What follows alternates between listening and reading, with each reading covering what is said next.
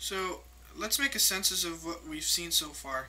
We looked at the implementation of a pre-order DFT and a post-order DFT as recursive functions, and here I gave you an example of a pre-order DFT that is non-recursive. And now what we're going to be doing is looking at the implementation of a BFT, and in this case it's going to be non-recursive. We don't have a recursive implementation of a BFT. So the way we're going to do it, actually, if you know this algorithm, if you don't know the non-recursive algorithm of pre-order DFT, then all you have to do to get the BFT algorithm is to replace the stack S by a Q. And this substitution will have the effect that you will be visiting the nodes level by level instead of going deeper and deeper. So let's still examine that algorithm and how it works. So what we're doing essentially is, the first thing we do is we're going to enqueue the root node onto our stack, into our queue. Then we still have that same condition. While the queue is not empty, what we're going to do is we're going to take dequeue whatever is there, and it happens to be the root in the first instance, and we're going to visit that root, and then for each child of that current node, which happens to be the root, we're going to enqueue all of its children into the queue. So if this was the queue, we first had the root, we took it out, and now we have its children. Okay, so in this case it's going to be 2, 5, 6. And then what we're going to do, we're going to come back to that condition. We're going to ask ourselves, is queue empty? No, it's not. We have 3 nodes waiting. So what we're going to do is we're going to dequeue. Now the distinction that's going to happen here, so the difference that's going to happen here between the stack and the queue, is that in the case of the stack you actually take out the latest element that was added, so 6.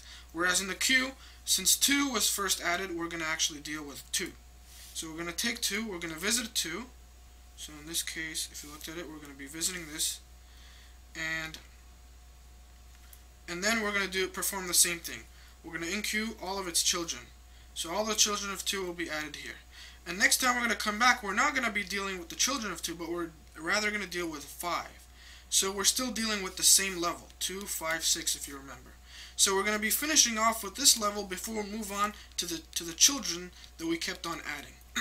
So in fact what we're doing here is we're building the next level. Every time we pass here and we add the children of a particular node, we're actually building the next level. So when we deal with 2, we added its children to the queue, and then we're going to deal with 5, and then we're going to add its children to the queue, and then we're going to deal with 6, and we're going to do the same thing. So in the end, when we get to this point and we've dealt with 2 and 5 and 6, we're going to be dealing with their children in this order. So in level order. And their children might have children of their own, so in the end what we're doing is we're visiting the levels one by one. So this is a BFT. This is an implementation. Now finally, now that we've seen implementations of DFT and BFT, let's just look at what exactly do we mean by for each child. So when we talk about for each child here, or even in previous implementations like for each child, what exactly does that mean in code? Well, if we remember from a previous video how we implemented a tree, we said that the children will be implemented using either a linked list, array list, or in this case what I illustrated here is the first child next sibling implementation. So if you remember from an earlier video about trees, we talked about this implementation. So there would be a pointer, every node would have a pointer to the first child and to the next siblings until we reach null.